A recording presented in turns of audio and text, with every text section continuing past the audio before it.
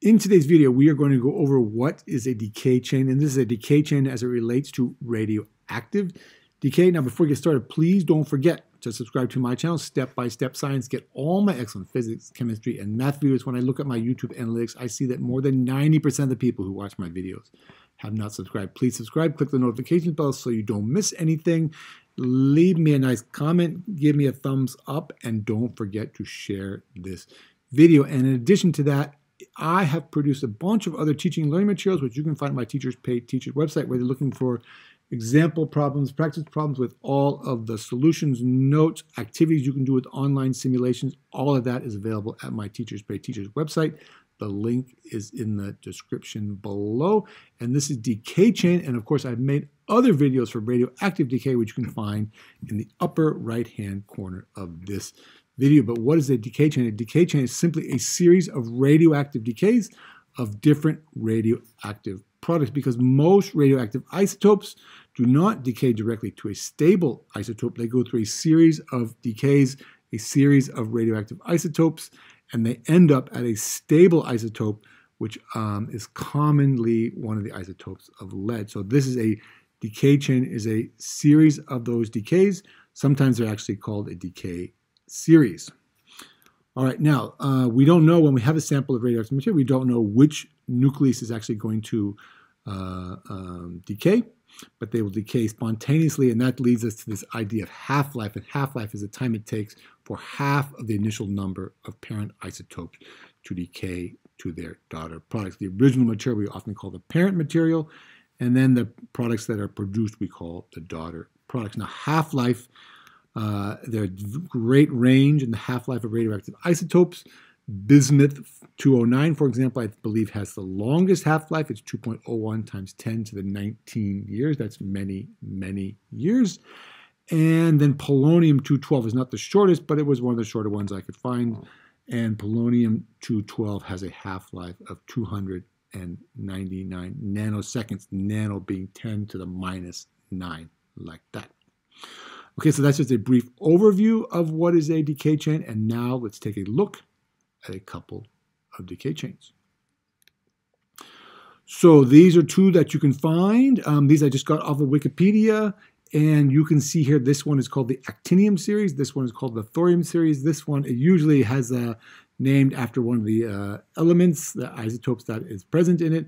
This one is not called the Uranium series because there's another one called the Uranium series. This one is called the Thorium series because it starts with thorium. And if you look at this diagram, this is one way to present them. There's many different ways, but this is a common way. You can see you start here with uranium. This is uranium-235. Uranium has 92 protons. It has atomic number 92. And this decay chain will show you the different decays that uranium will go through. And then it'll finally end up here at one of the stable isotopes of lead, this case lead-207. And this is the thorium decay chain, and this shows you thorium will go through these decays and ends up at the stable isotope of lead, lead-208. And on this axis, so to speak, you can see here are the element names, or you could think of this also as the atomic numbers: uranium, protactinium, thorium, actinium, radium, and so on, ending down here with lead. And you can see for each of these on this decay chain, the information that's given is the element with the mass number and the atomic number. Then it has the half-life in years. So this is for uranium-235. The half-life is 7.04 times 10 to the 8 years. That's 704 million years. And then it shows you the decay that it goes through. So this, when you have uranium-235, it will undergo alpha decay. And when you have alpha decay, as you know, you lose 4 on the mass number, 2 on the atomic number, and therefore you end up with thorium-231. And that has a half-life of 25.52 hours. And then on this one, thorium will undergo beta minus decay, and then you'll end up with protactinium, and then you go to alpha decay, and you have actinium. And then actinium can either go alpha or beta minus. Usually one is much more common than the other. But if it was to undergo beta minus, then you go back to thorium, and then you go down to francium and radium, and then you go through all of those steps, and you end up down here at lead-207. It's the same thing for this one, for thorium, alpha decay to radium, and then actinium, and then beta minus again to thorium, and then radium again, and then radon, and all through polonium, and down here to lead 208. So each of these is a decay chain, and this is the actinium series, and this is the thorium series, like that. Okay, now this is one common way you'll see the decay chain represented, but there's another way you might see it, and that would be on a diagram like this. Now, this is the decay chain diagram. There's less information presented on this diagram, but you can get all of the information you need directly from this diagram. Okay, this looks like a graph or a chart. It's not really a graph. This is the uranium decay chain. On the y-axis here, we have the mass number, which has the abbreviation A, the symbol A. And the mass number over here, remember the mass number is the number of protons and neutrons that are present in the nucleus. And you can see the mass numbers on this decay chain.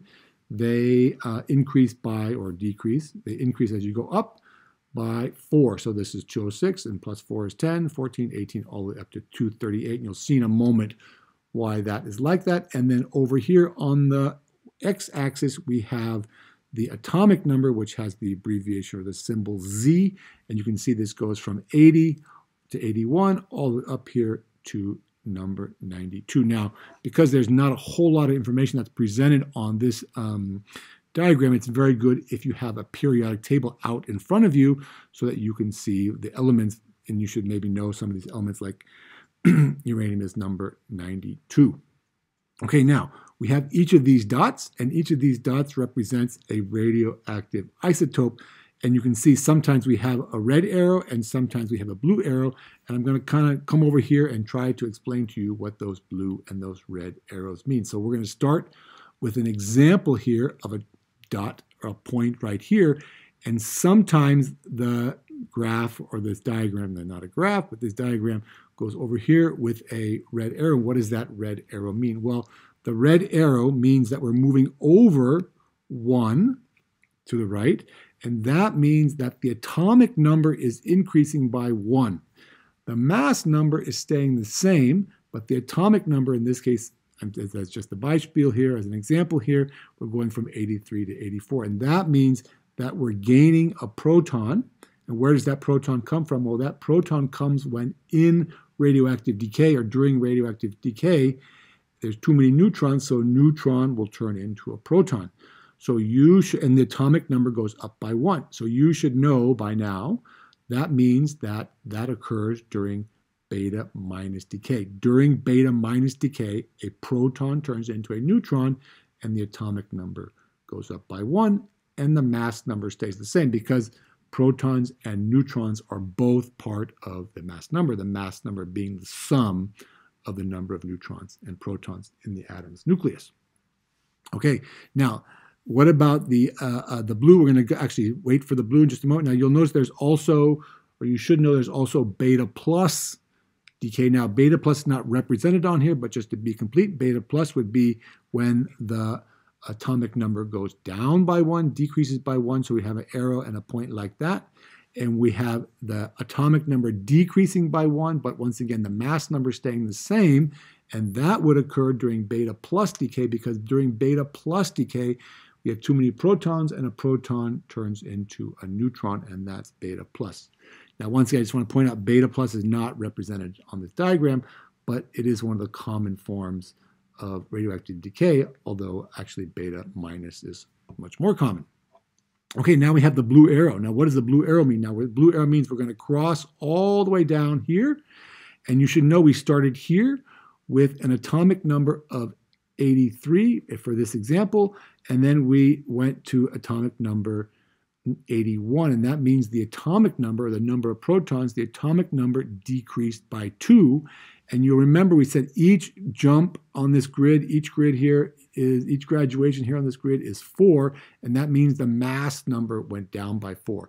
So you should be familiar with the type of radioactive decay that occurs when the atomic number decreases by 2 and the mass number decreases by 4. That means that that isotope has emitted a helium nucleus, a so to speak helium nucleus, and that means we just had alpha decay. So once again, the red line is, the red arrow is beta minus. We don't have the orange one here, but this would be beta plus, and the blue arrows, they represent alpha decay. All right, and you can see that from the change in the atomic numbers and mass numbers, or for beta, the mass number doesn't change. Okay, so let's start up here and talk about what happens as we go down here. So what isotope is this? Does this dot here? This is the uranium series, but you should remember uranium is number 92. So we're going to put down that we have the mass number. We'll do the mass number first, is 238. You should read it right off the diagram. You can see this is mass number 238. It's kind of like a graph. Just read it right off the graph. And then you go down here and you have an atomic number of 92. And that should remember that you should remember that 92 for atomic number is uranium.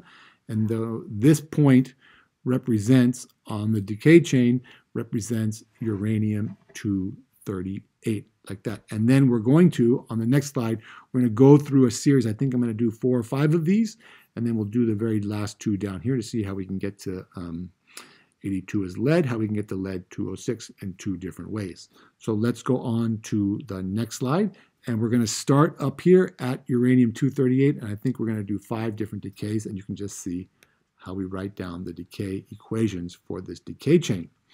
Okay, so here's the diagram we had in the previous slide, and we said here this is uranium 238. Now let's just go through again. We have 238 for the mass number, 92 for the atomic number, so we write those down like that, and we see that that's uranium. You have to, if you don't know, you have to look on your periodic table and look for element 92, and element 92 is uranium. Okay, then we're going to write the decay equation, so we put the arrow to represent that we're going to move over to the products now, and then we are going to say that we know that this represents alpha decay, so we're just going to write down, okay, our alpha particle, which is our helium nucleus, to helium-4, and we know that that is going to come out of our uranium 238, so that means we're going to subtract 2 from 92, and we have a new atomic number of 90, because during alpha decay we lose 2 protons. They're emitted with our helium particle, and therefore our helium nucleus, and the mass number is going to decrease by 4, and 238 minus 4 is 234. And if you look on your periodic table, if you don't know already, that is thorium, and we have thorium just like that. So this equation represents this decay that starts here with uranium 238 and ends up with thorium 234. You can see 90 and 234, it matches. You can check right there, 234 and 90 like that. Okay, now we're going to do this one. We look over here. Remember that's beta minus. So we're going to start with this material. Okay, we're going to write a new decay equation, and all we're going to do is start with this very same material. This was the parent. This was the daughter. Now for this decay, this becomes the parent, and it's beta minus. And you should remember with beta minus, and you can see from the diagram that the atomic number goes up by 1. The mass number stays the same. And if you look on your periodic table, you'll see that element number 91 is protactium. Okay, now there are some other products which you should be aware of. For beta minus decay, one is the electron. We also lose an electron. That's our beta particle. The electron is actually the beta particle. And then we have our anti-electron neutrino like that. Okay, so that is the first decay, and then the second decay, and then we're going to do, I think, 2 more. So once again, we had our parent and our daughter, and now we're going to start with the daughter as the parent for the next one. So this is for going from 91 to 92 as atomic number. Once again, we know it's beta minus because we're gaining an atomic number, and so it's going to be 92, and that's going to be 234. You can see the mass number stays the same. And then number 92, now we're back to uranium, okay? We're back to uranium, but it's not the same uranium. This was uranium 238. This is uranium 234. You can see we come down this way, and we go back to uranium. Okay, we went from uranium to protactium, and then to thorium, and then to protactium, and then back to uranium. And now we're going to go back here. And you should notice that means we're going to go back to thorium. We start with our same uranium 234, helium for alpha decay, and we got 90 and 230, and we're back to thorium. But of course, this thorium is not the same as this thorium. This thorium is 234. This is a different isotope, 230. And we'll do one more with 230 for thorium, and we have alpha decay again, And we're back here, not back here, but now we're at radium. So that is those 5. 1, 2, 3, 4, 5. 1, 2, 3, 4, 5. And now we're right here. We could write them all out, but once you've done a few like that, I think you should get the hang of it. Okay, now on the last slide here, we're just going to show you how we can get here to lead 206. There's two ways. We can go from 81 with beta minus decay, or we can go from here with alpha decay, and we're going to start here with do the the beta minus decay, and we're going to start with thallium. Thallium is element number 81, and you can see it's thallium 206, and we're going to have beta minus, so we're going to have increase in the atomic number of 1. The mass number stays the same. We have our electron, which is our beta particle, and our anti-electron neutrino. Sometimes people don't write this down, but they just stop there with the electron. And you can see we end up with lead 206, lead 206 being a stable, one of the stable isotopes of lead. And we can do the other one where we start with element 84, which is polonium, polonium 210. And then we're going to go through, you can see this, because we lose 4 for the mass number and lose 2 for the atomic number, we know that's alpha decay, and we we end with 82 and 206, and that is lead is element number 82, and that's also 206. So you can see there's two different ways that you can come down here to the stable isotope at the end of the decay chain. The decay chain, you start off with a radioactive isotope, uranium-238. You go through all this series, all this whole chain, and you end up here with stable lead 206. Okay, so there you go. I hope you found the video helpful. If you did, please do all of the following 5 things. Subscribe to my channel. Click the notifications bell so you don't miss anything. Give me a thumbs up, leave me a comment, and don't forget that sharing is caring. Share this video with all of your friends and show them just how much you care. Thank you so much for watching. We'll see you in the next video.